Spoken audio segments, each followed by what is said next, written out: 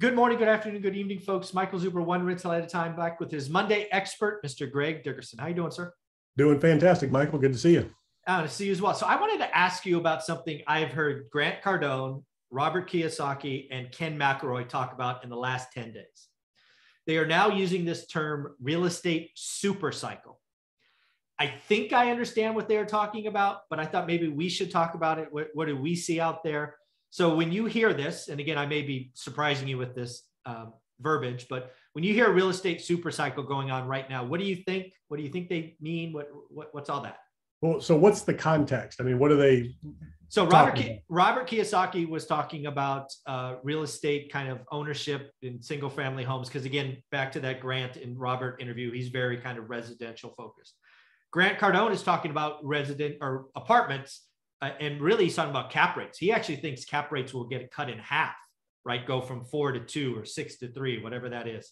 And then Ken McElroy is talking about renter nation. Basically, all three of them are using the same verbiage with slightly different ideas. Okay, well, yeah, I would have to see what because they're all three very different. But when you say super cycle, that generally means, a parabolic super cycle of an asset. So it can be any asset. It can be stocks, gold, cryptos, real estate.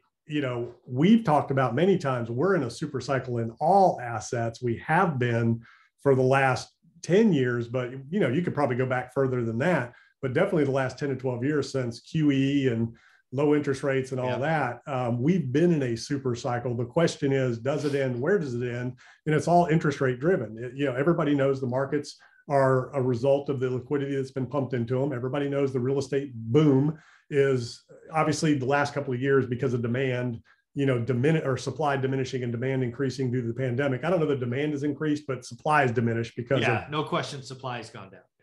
The pandemic. The demand's probably the same as it's always been, although it's probably increased because rates are so low. And what's interesting is, you see the feedback we get when we talk about interest rates. I keep forgetting that a lot of the buyers now and a lot of people entering the market here now in the last 10 years have never seen interest rates higher than where they are now. So to them, 3%, 4%, that's, or sub 3%, that's normal. Yeah, we talk about 5%. They think it's like the 80s. I'm like, the 5%? Right. What are you kidding me? Yeah, they've just never seen the rates that we talk about, just like we never saw the rates our parents talk about, where it was double digits. You're right. Yeah. For us, it was single digits. I saw double digit rates, but it was very briefly.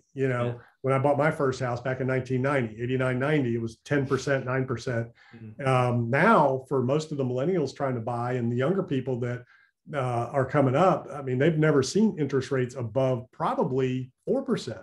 Yeah, I don't think, it hasn't been that.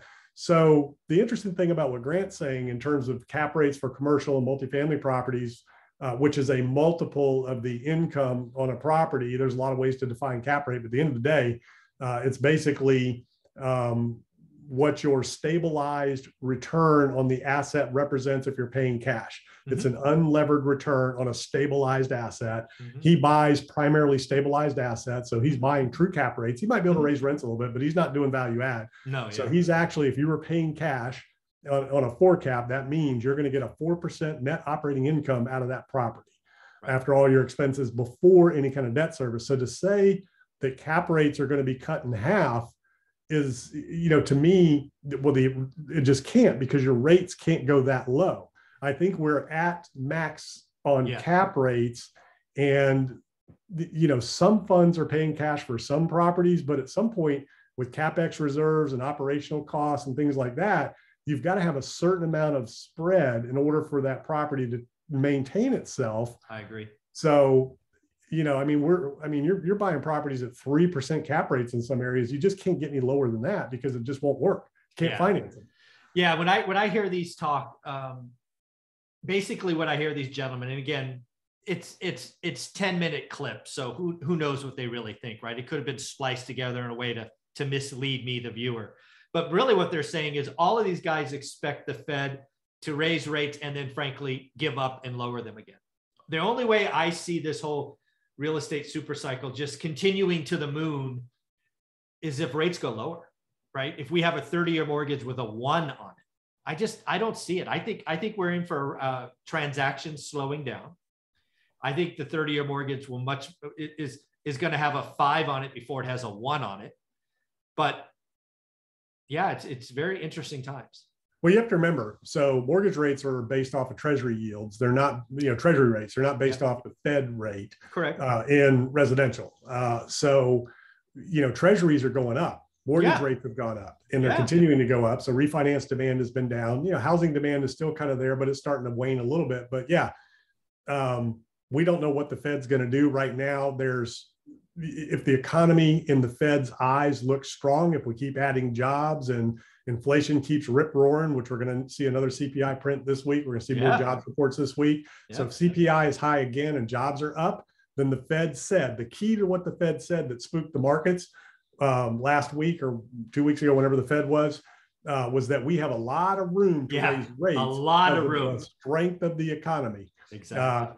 So people initially were saying the Fed may not do anything in March, or maybe just a 0.25% rate hike, to where now you're starting to see analysts say, well, we might be seeing 0.5 point because of the way the job market looks and the way inflation looks.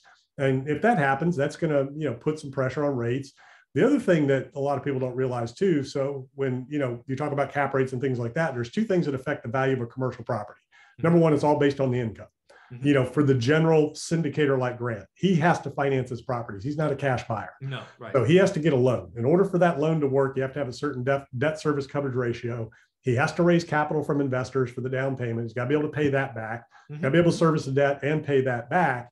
Now, the other thing is, as interest rates rise, that affects credit markets. So liquidity gets, less and less available. Credit becomes less and less available. So the credit markets start to tighten a little bit as interest rates go up.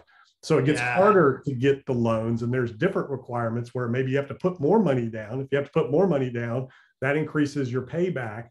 So the deals don't work at a certain level, with that.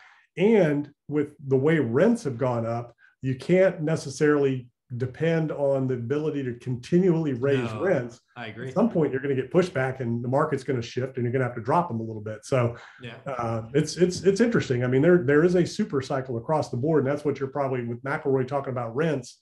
Rents have reached all-time highs, values of properties have reached all-time highs, markets have reached all-time highs, and without the Fed propping all that up and boosting it, it's not sustainable. No, I agree. And something I've gone back to look at the last 5 or 6 days is actually Q4 2018. Why did I do that? 2018 was the last time the Fed tried to extract QE from the system, and it didn't go well. At that time, they tried to extract about $500 million, $500 million. There's talk about them having to reduce $2 trillion in excess liquidity in the next 12 months. I got to tell you, that freaks me out, because by doing that, I don't know, rates have to go up, right? They're now going to become a net seller, and there's not as many buyers. And that's what drives rates up. Exactly. That's like, oh so my goodness. The issues they face there are not just values, and valuations, but again, credit markets. So you have 2 big time bombs out there. You have the credit market, meaning all commercial credit, not just real estate loans. We're talking about, bonds, corporate bonds, commercial paper, all those types of things that are tied to interest rates. If rates go up, not only does it damage those instruments, but it also creates problems, in the future of getting more credit. Credit tightens because lenders, kind of tighten up a little bit, even though their yields are a little bit higher. But the other thing is the debt bomb, out there, the debt bubble that we have. And, the Fed can only do so much because, in terms of the debt, that's how we monetize our debt, is by issuing bonds. And if we're issuing them at higher rates, then, technically we can't afford the debt. And, Stephanie Kelton, one of the leading authorities on modern monetary theory, her argument is it doesn't matter. The debt, from the standpoint of servicing and sustaining debt, really doesn't matter like people think, because if we're the issuers of the currency, then we can pay the debt payment, by just printing more money, which is interesting. I get the logic, but that's not good. So what damage does that do to the dollar? What damage does that do to investor confidence around the world that wants to buy our bonds? But at the same token, it hasn't been a problem so far. So it's kind of an interesting thought that we could just keep issuing debt and printing the money to service that debt to the investors. You know, if you knew I had a little printing press and my Yeah. dollar wasn't really going to get devalued, you'd loan me all the money in the world because Yeah. you knew I was going to continue to pay you back. Yeah. Once the rest of the world loses confidence in the United States and fiscal policy in the United States, and they start to unload their treasuries and they no longer are interested in our debt, that's a problem. And then you're looking at, well, the only thing you can do now is literally print money to pay for things. And then that creates, a fiat emergency and incident where the dollar starts to lose its value. But again, we've been hearing all this as long as I've been, doing business. All I've heard is the dollar is going to zero, the dollar's crashing, and it doesn't happen. It's still the world's reserve currency. That's not going to change anytime soon, just because we're the largest economy and, we're the only free market economy out there that can be relied on. You can't rely on these. I mean, look what China does, look what Russia's doing. You can't rely on those economies. Yeah, totally agree. Yeah, again, I think there's a lot of, I guess what I'll say here is I would not be betting on a real estate super cycle. And if super cycle means we go to the moon from here, I don't see it. I think rents got to slow down. I think prices have to slow down. Well, we're already in it, but here's what I'm saying. It can't go any further without the Fed, without rates dropping, without QE. Correct. If you stop QE and if you're raising rates, it goes the other way because it's gone this way because of that. And to deny that and to think it's just going to continue to go up, but it happens in every cycle, right? That's where things change and people learn valuable lessons. And we all learned it in 2008 and 9, the same thing. It seemed like it was just going to keep going. There was no end to it. It was never going to stop. And sure enough, it stopped. And there's things out there that we don't even know about. We're not even talking about that are structural issues in the economy around the world. Yeah. That, there's a reason the Fed's not acting against inflation. There's a reason. It's because they can't.